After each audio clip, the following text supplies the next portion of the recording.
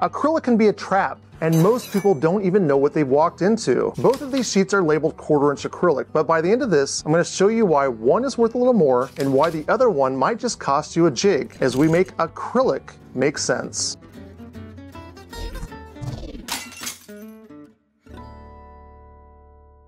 There are two types of acrylic, cast and extruded. Extruded plastic is made by forcing molten acrylic through a machine that presses it into continuous sheets. Fast, efficient, and cheap to produce. Something hardware stores love. It can be sliced and shipped quickly, and for things like picture frames or windows, it works fine. It just sits there. But back in the shop, you're drilling, mounting, clamping. That adds stress. And this stuff already has a whole bunch of stress that's baked in. Here's my sheet of extruded acrylic.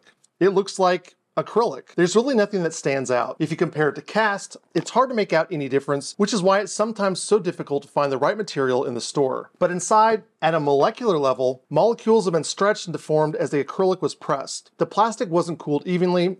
It's just a mess. But let's quickly go through the extrusion process so you get a better understanding of what's happening. Plastic starts out as pellets or sometimes shredded scrap material, just little chunks of plastic, each one separated and unorganized. These can be virgin plastics, recycled plastics, or a mix of both. I'm using colored clay here for clarity, but in reality it's usually clear. They're dumped into a machine called an extruder and heated until they're melted down. Then a spinning screw pushes the mixture along, compressing it tighter and tighter and building up all sorts of pressure inside of the material. When it's done, it's just basically a giant melted batch of plastic.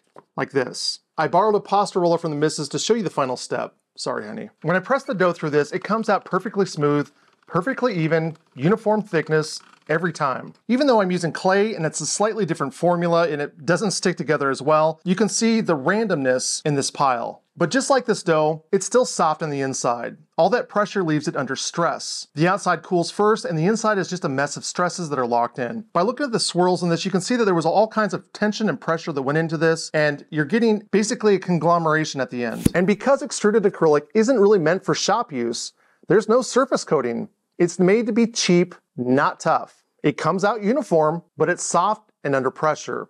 That means it scratches easily from clamps, dust, even paper towels. If you've ever cursed at acrylic for being brittle or finicky to work with, there's a good chance it was extruded. Cast acrylic is a different beast. It's poured into molds and allowed to cool slowly, which gives it time to settle evenly. No pressure, no stretching, just a stable, uniform structure from the start. Now, obviously clay isn't a liquid, so I'm just simulating this by pressing it down gently with plywood to show that smooth, melted finish. That's really all that happens with cast acrylic. It's poured into a mold, settles naturally, and cures into a dense, stable sheet. But that does come with a trade-off. Cast being poured, not pressed, means you don't always get the perfect uniform thickness like you do with extruded. And here's where that bites. Say you ordered 2 pieces of cast acrylic thinking you'd butt them together for a seamless joint. You might end up with a visible step between them just because of the slight thickness difference. But let's put stress and temperature aside. Another huge difference between this and extruded is that cast usually starts from virgin material. Pure, fresh liquid acrylic, mixed and cured from scratch. That's a huge reason why it's so dense and consistent. If you work with steel, this might sound familiar. Extruded acrylic is like hot-rolled steel.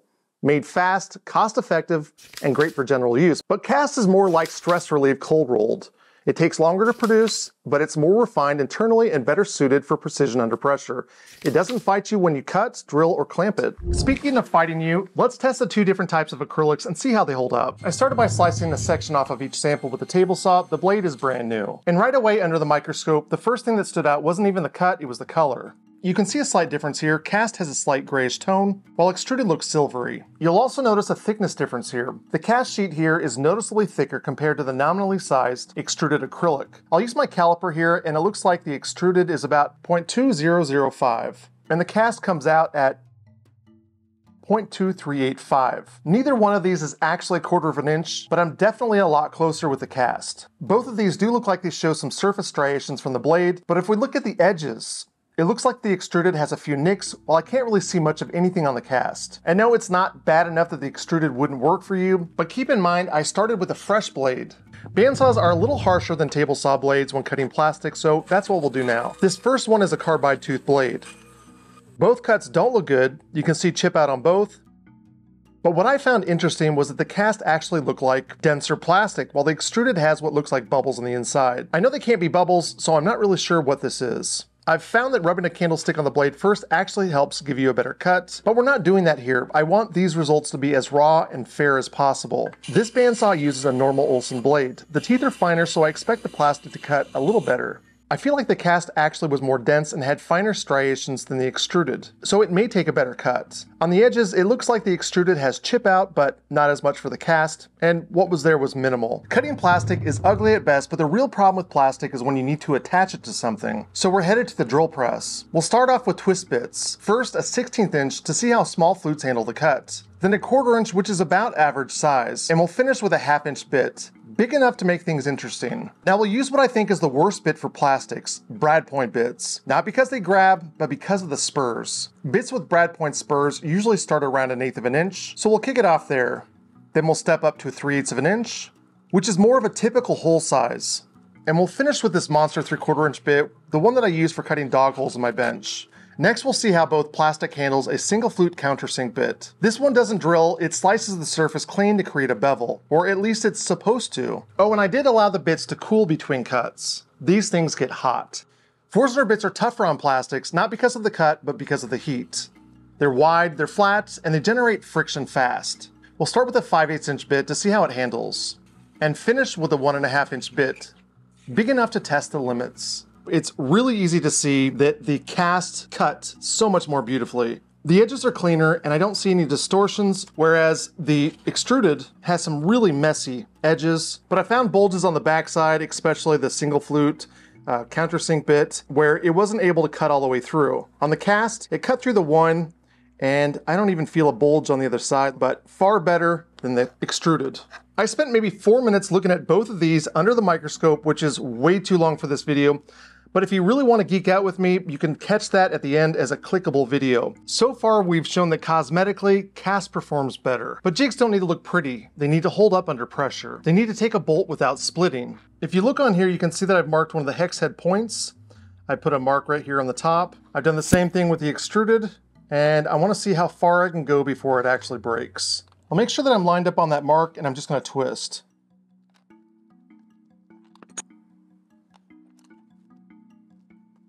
And you can see there's a crack. It took me from this point here all the way over here.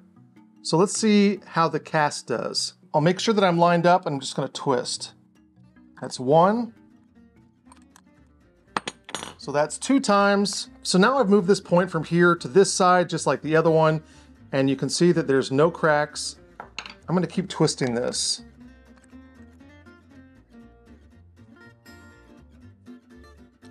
At this point, I think I'm just gonna give up and I'm gonna look at the underside. I've spun it all the way around once. I'm gonna see what it looks like. So instead of cracking the plastic, it actually started just pulling through. That is a huge difference, and you can see that this is actually split a little bit farther than the extruded. This shows that you have a better chance of pulling the screw through than actually cracking it. That's incredible. And that's the difference. If you want quality, if you want durability, stability, and something that won't fail on your jig, go with cast. You'll pay more, but you'll be glad you did later on. Remember, cast is less than double the cost of extruded, and it still costs less than remaking your jig after the first one cracks. Thank you, friends, for stopping by. A huge thank you to my patrons who help keep this work going. If you'd like to be a part of the team, or just throw a tip in the jar, there's a link down in the description. And remember to keep making things.